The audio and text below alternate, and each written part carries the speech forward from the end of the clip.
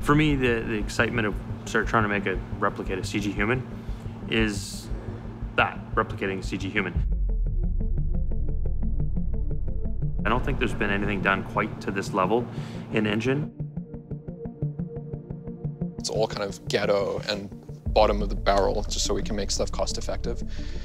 So Mike, probably with Bernie, but mostly Mike, just built this rig so that we can do with humans or with props exactly what the photogrammetry approach to Adam was with a full building.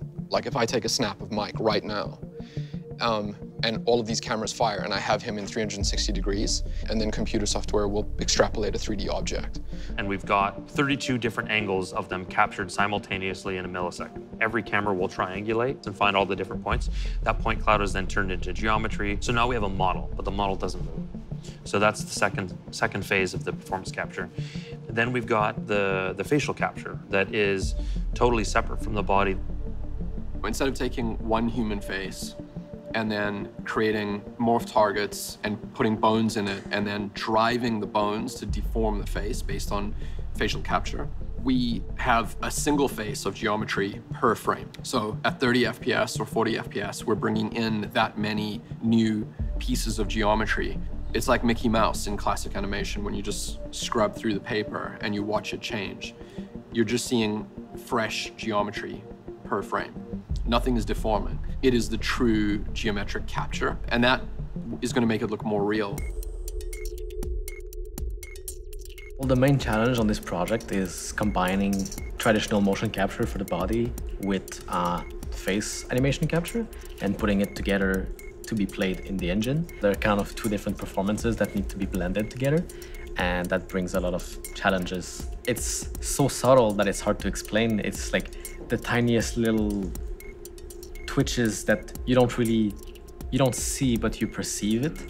Some little vibrations that are missing. To get the best performance capture, you have to separate body performance and facial performance, but there's this disconnect between their body and their face. You know, when you move your eyes, your eyelids move with them. They're just looking ahead, performing their stuff. But we want their eyes to move like it does with the body.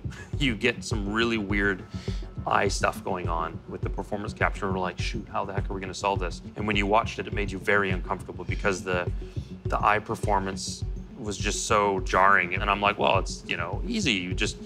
We animate their eyelids on top. And the guys were like, oh, that's like a huge, how the heck are we gonna do this technically? Eric, our sort of rigger, was like, shoot, I don't know how this is gonna be really hard to solve.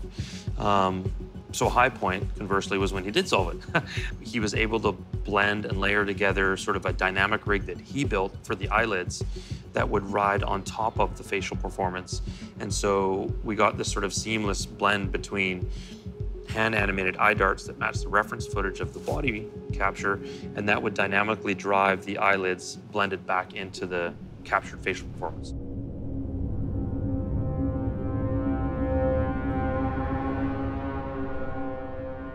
On the mocap shoot day, Carly, who plays the character Miriam in the piece, had a super emotional moment in her performance. I mean, she's sobbing and crying, and there's all these quivers in her face, all of those little subtleties that are happening, you know, at like 30 frames a second or less, and then stream back into the final piece. Honestly, I don't know if we got it right yet. Like, we won't really know until everyone sees it. The really beneficial element that I think helped was the Unity engine. The actors drove the facial performance, we captured it, and then we stream the geo and crunch those simulations for, you know, however long it takes, and then bring it back in.